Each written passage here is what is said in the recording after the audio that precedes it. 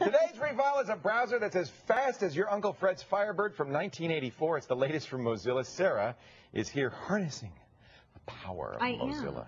Now, you love Mozilla. I do. I think it's the best browser for the Windows platform. Lots of people love Mozilla. The nice thing about Firebird is it's just a smaller version of the same thing. It doesn't have a mail client, news reader. Some things are taken out, so it's just overall a smaller thing that you have to install. It's kind of like the next generation of Mozilla, really. Exactly. It is fast, brother. It's fast. Windows, Linux, Mac people can all use Firebird.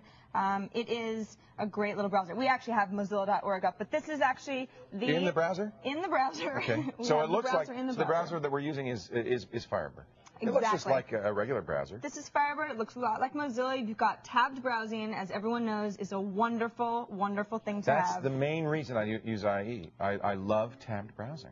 That you don't use IE? That I don't use Internet Explorer, and I use Mozilla for the tabbed browsing alone. Exactly. And just with a very simple control-click. So you control-click anything. Control-click anything. And it will open in a new tab. And it'll open in a new tab. See that up there on the top there? Yeah, there it is. Yeah, here we go. It's a very, like, I want to read this later, not right this second, but I want to... Right, and you can have collections of tabs, which I do for news. Exactly. I have like 12 news sites that I go to. Click it once, it loads them one by one, and then they're all there. And it seems like what Firebird has decided to do is they don't really want it to be crazy different. We're the different browser. Right. They want to they want to give you everything that you already have, but just a little bit better. Okay. In the tools area, you know, if you go into options here, we've got you know, pop-up blocking, right? Pop-up blocking. Very important. Google Toolbar is built in. Yeah. You get the Google Toolbar. Well, it's not the Google Toolbar, but it's the functionality of the Google. Exactly. It's right. Oh, there it is. Right, what you got See, here. That's in the Apple Safari too, and I'm hooked on that too. I love it. Yeah, because it's always there. I'll never live without it, actually. And then if you go into the privacy here, this is a lot like what you'll see in IE, but I just find it more intuitive.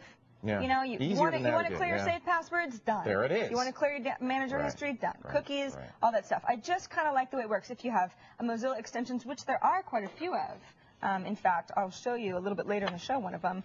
This would be where you would find them. Advanced options. This is going to look really familiar. Are you mocking me? No. Are you mocking my stature? I'm just standing at a because I want, you know, that we should be. You want to make me feel They like put Cary Grant in a trench, but we didn't have a trench. I don't want you to feel more like a man. Why you know that they wanted me to stand on an apple box? This is true.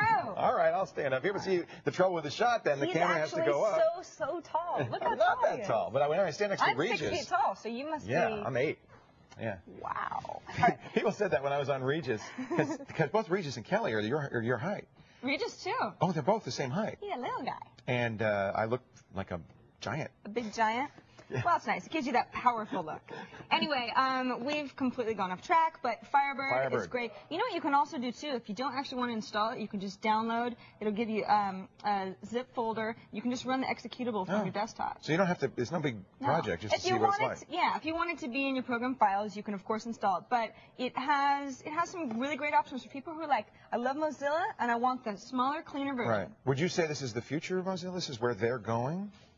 Yes, I would. Well, there you go. That's where you should be going, too, if you're a Mozilla fan. Thank you, Sarah. You're welcome. Our free file, the link is on the website, techtv.com/. That's right. Call for help, or just go to mozilla.org. Right now on the phone,